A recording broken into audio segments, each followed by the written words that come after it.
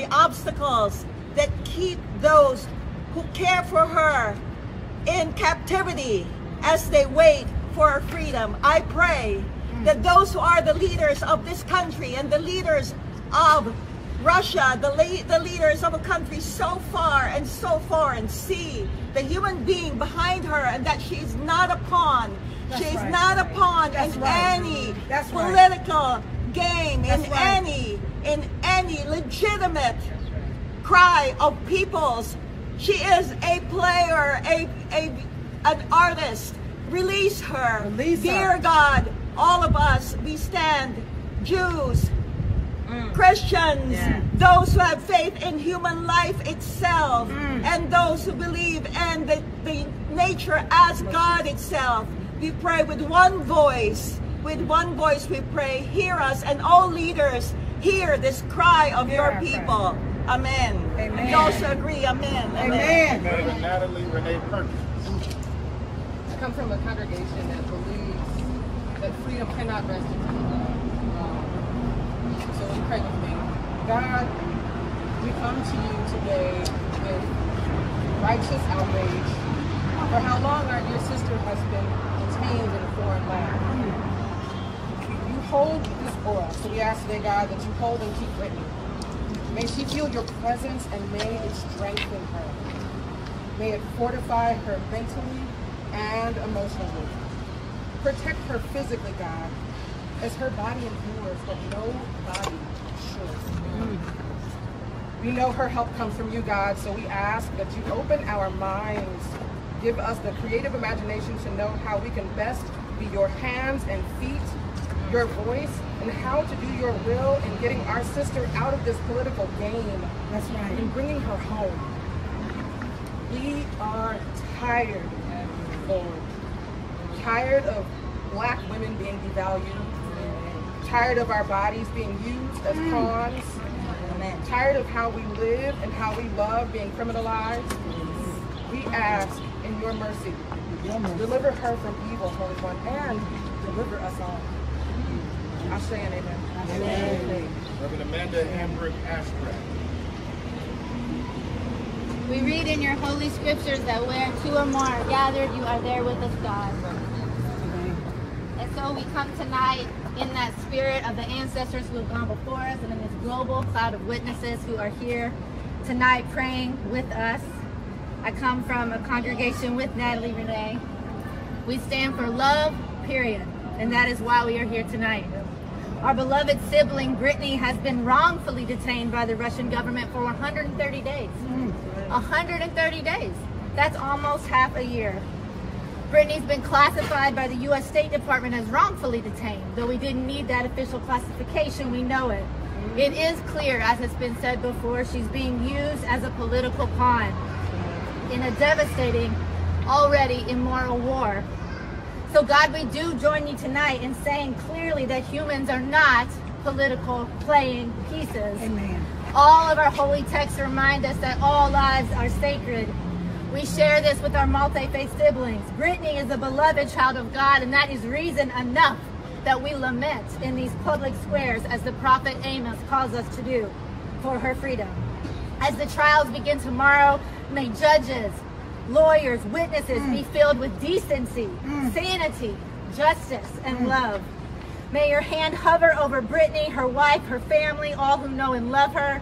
Give them peace that surpasses understanding, because this does not make sense. Come on. This is far from understandable. Grant us that peace when life feels dim, when freedom feels far, when it seems like no one cares, no one is listening, no one is here. Remind us, God, that you are here holding us and you care.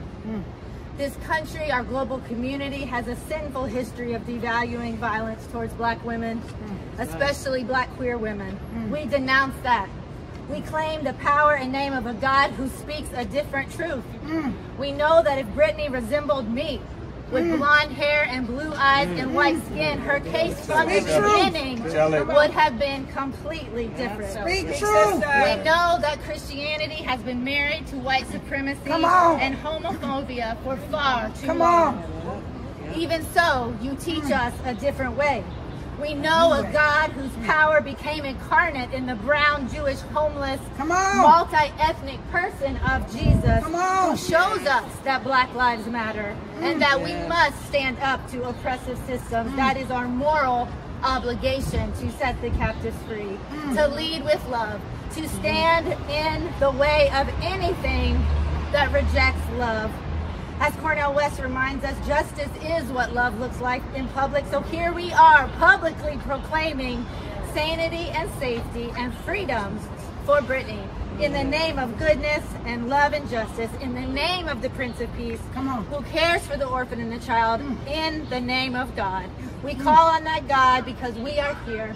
We are our hope, we are our possibility and our future. We lament loudly, we believe boldly, and we pray with our protest until freedom, until justice, until love. Amen. Amen. Amen.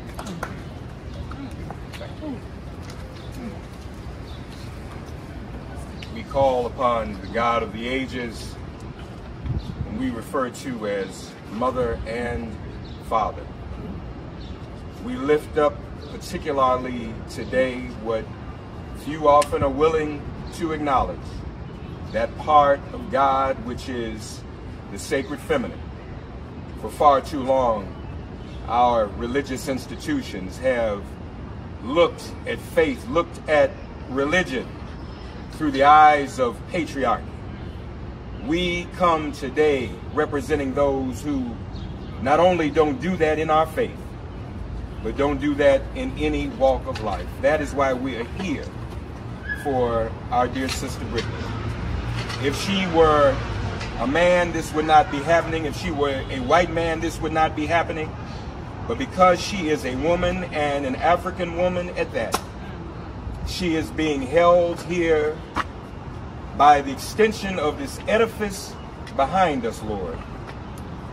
This is her dungeon. And we have come, all of us, to loose her chains. We ask you, Lord, to intervene. First of all, to let her know that she is not alone.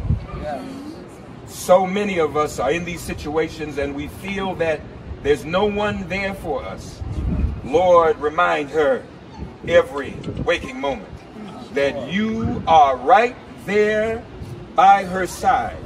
Remind her family every waking moment that you are right there by their side. And Lord, let them know that because you are there, that so are we there also, and that we are there by the thousands. Help us to keep her in the forefront of our minds, to make her a priority. This is a travesty of justice. And Lord, as the millions cry out from a nation here in America, where we are seeing more and more every day, the bodily autonomy and the freedom of all women be compromised and taken away. Lord, remind us that we cannot seek freedom for all women if we cannot seek freedom for this one woman, our sister Brittany Ryder. We must free her for all of us to be free. Lord, we ask you to stay with her. Ask you to stay with us. Send more here. Send more to pray. Send more to write. Send more to fight. Send more to call. Move this government to make a change, to intervene, to pick up the phone. She should not be a political pawn. Lord, we pray this prayer on the shoulders of all of our beloved ancestors, particularly all of those who over the years found themselves in Brittany Griner's position, and whose freedom for whom we had to fight, and whose struggle and whose incarceration served as an inspiration for us all. We ain't free until Brittany Griner is free. Lord, in particular, we lift up the name and stand on the shoulders of one ancestor and one prophet who's already outrun us to glory, when he said to Angela Davis when she was in jail, James Baldwin said, "We must fight for her life as if it is our very own." Lord, we fight for Brittany Griner's life. Her life is our life. Yes.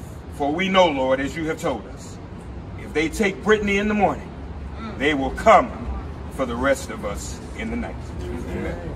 Amen.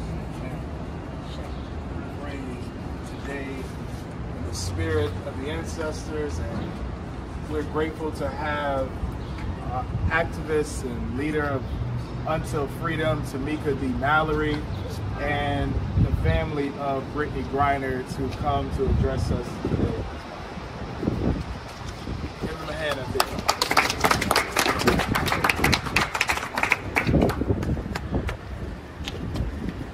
First of all, I just want to say to all those who have gathered, and even to the media, thank you for being here today. As you can see, it is not easy to get people to stand up for black women, to cover black women, and to fight for black women. But while we may come as ones, we stand as 10,000. We stand as 100,000. We stand as millions of people around the world who want to see Brittany Griner free. I have the distinct honor of having many conversations with Brittany's wife, and the pain of what is happening to her family, the uncertainty, and also not being able to communicate with her is something that's truly inhumane. I learned that someone mentioned in one of our conversations that at one point Brittany's cell was not necessarily tall enough for her to stand in. And when I saw her on TV yesterday, I realized she's a real tall woman. And she would have to be accommodated in a special way. Even in my own home, I'm not sure that she would be comfortable because of her height, which has been used by America and Russia for their own pleasure. Come on, man. To win basketball games. Come on. They used her in many ways, exploited the work of a black woman, but are not in this moment doing enough as far as we're concerned to bring her home. Brittany needs to be with her wife and her family. She has parents who may not be here today, but they are hurting. Her sister, childhood friend who is her sister, is here with us. She came from Texas overnight to be here to stand with those of us who would pray for Brittany as the trial is set to begin. I want to give her the opportunity to speak, but I want us to understand that this is real. This is a real person. It's not just a conversation about two countries, maybe communicating, maybe not. We don't know much of what's going on, but we cannot sit by and just assume that either country is doing what is necessary to get Brittany home. That's right. Unfortunately, America, our country, where we stand today, has not proven itself to be reliable in standing up for black women. Absolutely. We have been left too many times by the sideline. And to think that now, even after just last Saturday, where the U.S. Embassy forgot to put someone on the telephone when they knew that Brittany would be trying to contact her family after 4 months of not speaking. And they said they did not have anyone. They forgot that it was happening on a Saturday. You can't forget Brittany. But that is why we are here today. And why we will not stop, so that they never forget. So that they are constantly reminded. And so that we make it very clear that while we may be here today praying outside of the Russian consulate so that their hearts and minds will be touched, we depend on and demand that America be responsible for bringing Brittany Griner home, no matter what we have to do. Brittany Griner is valuable. She means something to us. She matters to black women, and she best matters to the administration that sits in Washington with the ability and the resources to do what is necessary for black women. It is one thing to appoint a black woman as vice president, which we appreciate. It is another to fight for a black woman to become the Supreme Court justice. Those things are great.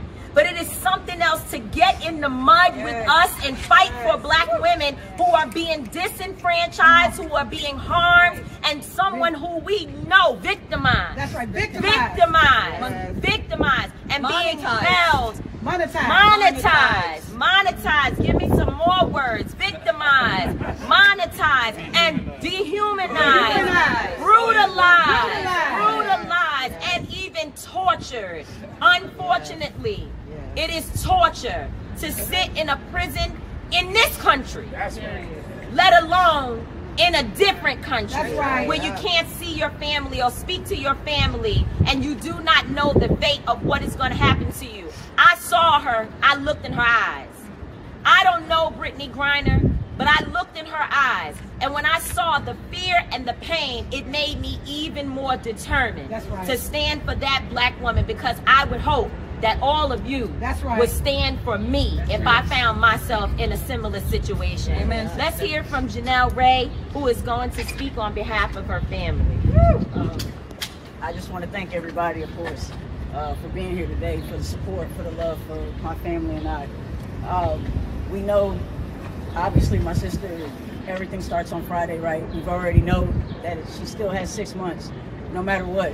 For everybody else, it seems like one thing. For me, February 17th was the last time I talked to my sister. I haven't been in communication with her.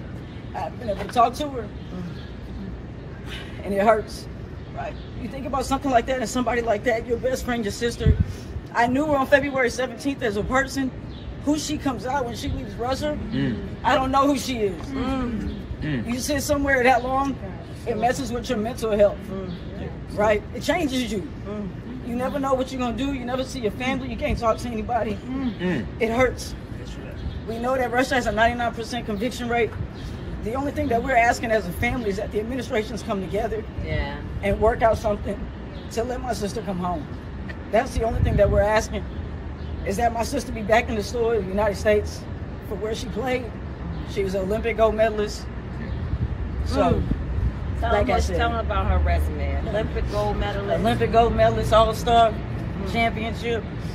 So I just want to thank everybody again for the support from my family and everybody else. Man, y'all have been tremendous.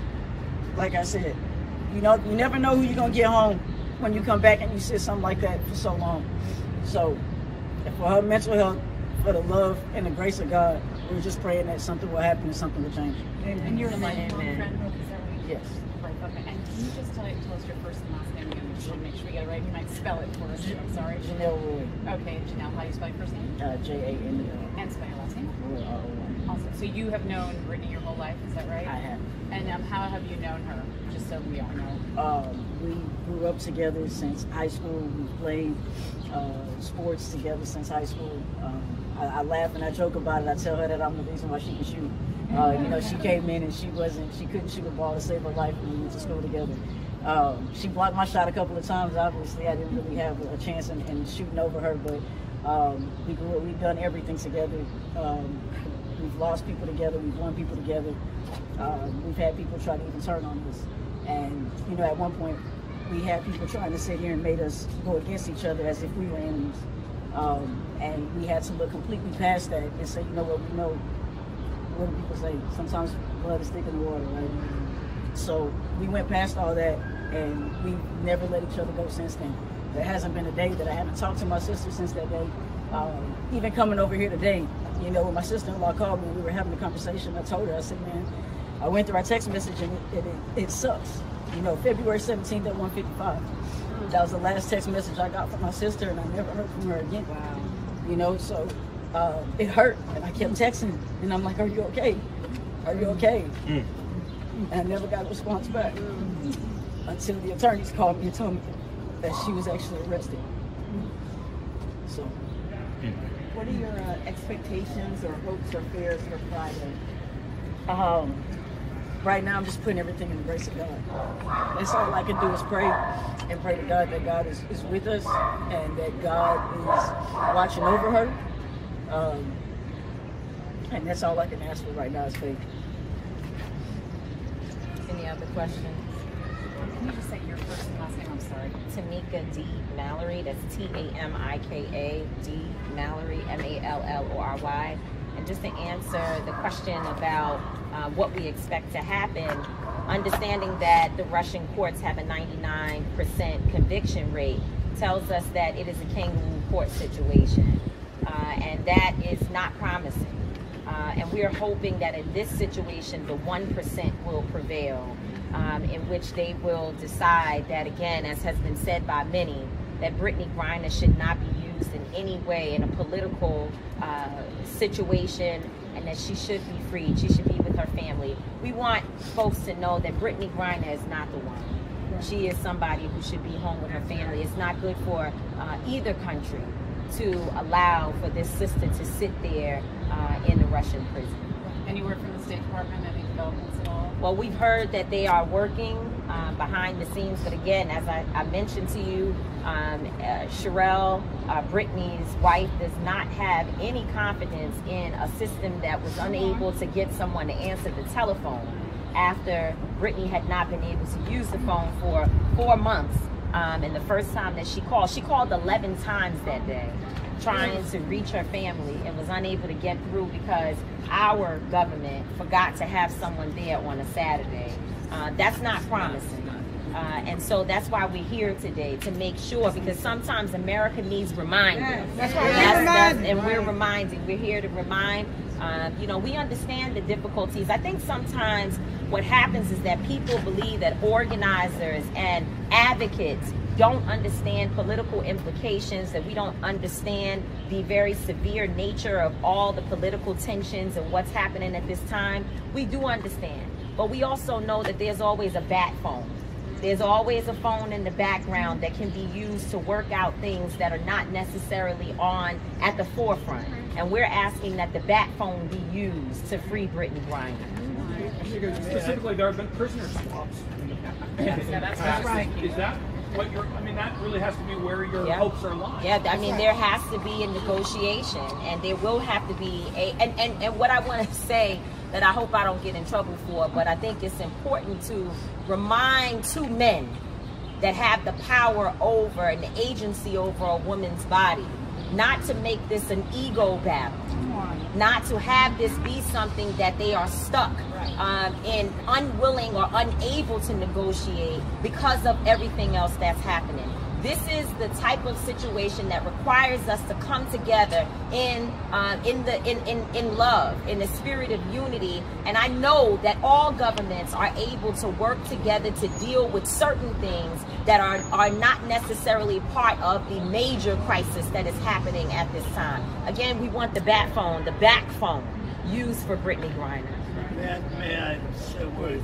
Years ago, Reverend Jackson and I traveled the world, and the governments responded, as you all know, by releasing prisoners. So I say to Putin, the Prime Minister of Russia, and to all of the leaders, do the kind thing, do the compassionate thing. Let's forget the politics for a moment, and just let's remember that we're all human, and this, our sister, need to be home. So, President, you have an act, you have a chance to do what has already been set as precedent, to release this person just out of an act of kindness. Any others? I was just wondering, Ms. Wood, if you could spell your name again for those of us in the back. Could you spell your name again? Mike? Yes. Janelle, Janell. Okay. And W-O-O-D? No, Roy, R-O-Y. Roy. Oh, okay. Roy. Roy. Thank you. Anyone else have anything to add?